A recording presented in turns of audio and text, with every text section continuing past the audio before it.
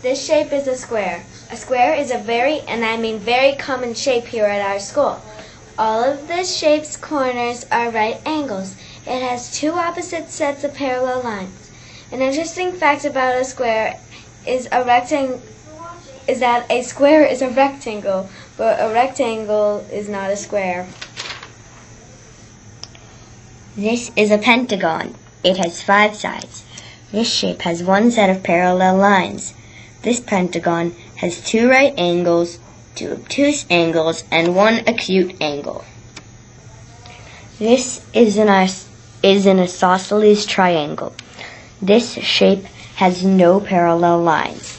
It has 3 acute angles. 2 of its sides are the same length, and the other one is not. And have you ever drawn an ice cream cone with ice cream on top?